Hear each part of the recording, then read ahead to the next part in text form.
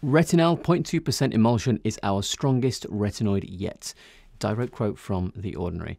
But is it any good? A child can do their strongest bicep curl of 1 kilogram, but is that a strong lift in general? Obviously not. I'm going to break this latest product down from The Ordinary and say whether I think it's worth buying or not. First thing to go through is, what actually is it and why are they saying it's stronger? Well, it's based on retinaldehyde, hence the name retinal, which is a retinoid. Retinoid simply means it's a form of vitamin A, and retinaldehyde is one of those types of vitamin A. Just like a vehicle means a type of transport, and cars are one of those types. There's a difference here between retinol, that they also sell, and retinaldehyde. Without being too technical, I know I do tend to be, I know some of you guys like that too. There's different forms of vitamin A, and they're used in the body in different ways. Retinol can bind to something called SRBP, which is serum retinol binding protein that allows vitamin A to be transported in the bloodstream. Retinaldehyde, on the other hand, is something that retinol is converted into once the vitamin A gets closer to its end destination by using things like alcohol dehydrogenase enzymes.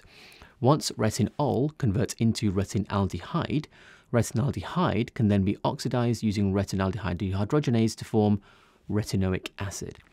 Then once you get retinoic acid, it can act directly onto receptors called RARs, retinoic acid receptors. There's 3 types, alpha, beta, and gamma. The one we're mostly concerned with in the skin is called, well, for this purpose, is called gamma. So with that, you can understand that each form of vitamin A is a step towards active retinoic acid that helps us get better looking skin, to put it simply. So we go from retinol to retinal to retinoic acid using an enzyme for each step. Now, it is more complex than that, but I don't want to make this video go on for 2 hours. I have long videos on my channel already if you want to look into things like that. So once you understand that, you understand where the Ordinary's product sits on the retinoid spectrum.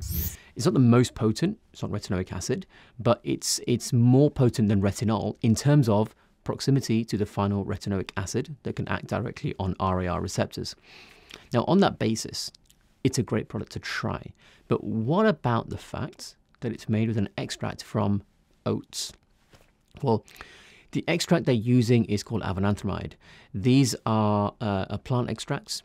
And they've been shown in a paper, SUR 2008, to have an anti-itching activity by decreasing the activity of something called nuclear kappa factor B, which is linked to provoking inflammatory responses by the release of molecules like interleukin 8. And if you don't know what an interleukin is, they're a type of protein signal molecules called cytokines, and they're released by white blood cells called leukocytes.